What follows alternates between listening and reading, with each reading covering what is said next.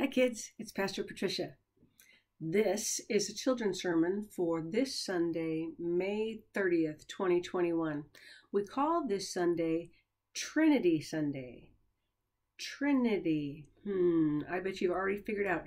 Trinity is something to do with three of something, T-R-I in the first part of Trinity. It's about how God is three different kind of personalities all in one God. So let's talk about that just a little. So do you get called the same name everywhere you go? Because I don't. I know people who call me Granny. Yeah, my grandchildren, they like to call me Granny. I just love being called Granny. And Patricia, that's what my husband calls me. He calls me Patricia. And then people at church, they call me Pastor. Oh, wow. 3 different names, but they're all me, right? They're all me. And it's a little different with each of them.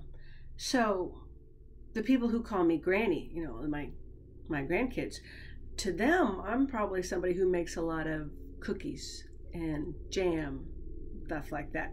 Patricia, to my husband who calls me Patricia, I'm the person who holds hands with him sometimes and enjoys the moonlight together.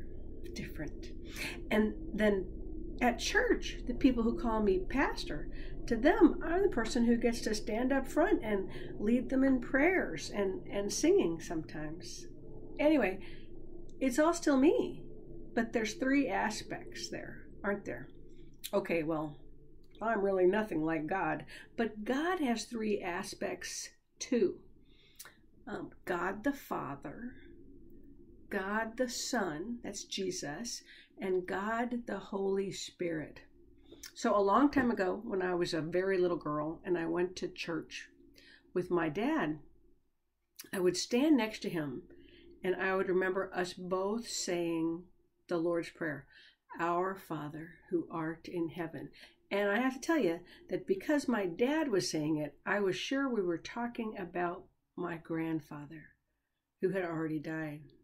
It's kind of weird, isn't it? But I didn't really get it, that Our Father thing. And that's how I kind of began to understand about God the Father, who made everything and was before the world was created and will be here long after. Then, you know, I remember learning in Sunday school, and especially in my confirmation class, about God the Holy Spirit. That was very cool. I love the story of Pentecost, where the Spirit comes to the disciples and inspires them, and they go out and tell everyone about God. Pretty cool. And then I think I've always connected Jesus with Holy Week. You know, that week just before Easter, the sad week where we have Maundy Thursday and Good Friday, where we remember Jesus dying on the cross and then rising from the dead on Easter, the resurrection. So that's God the Son.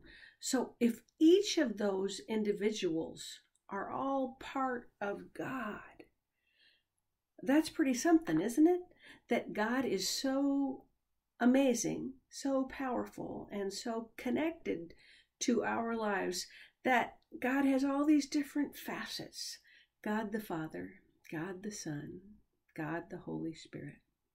Neat, huh? Did you know, just a little Hebrew for you today, did you know that in the book of Genesis, that's the very first book in the Bible, probably almost the oldest book written in the Bible, it talks about how the world was created, and it talks about the Spirit moving across the water to create the world. The Ruach, that's the Hebrew word for today. Ruach, meaning spirit. And the Bible uses that word to describe the creation of the world. That's pretty cool. So the Holy Spirit's been around this whole time. All right, so that was kind of a big discussion about the Trinity, the 3 parts of God. But the important thing, I think, to know is that all 3 parts are God. And God's job is to love us, just like our job is to love God. So thanks for joining me for this children's sermon. I'll see you soon. Bye-bye.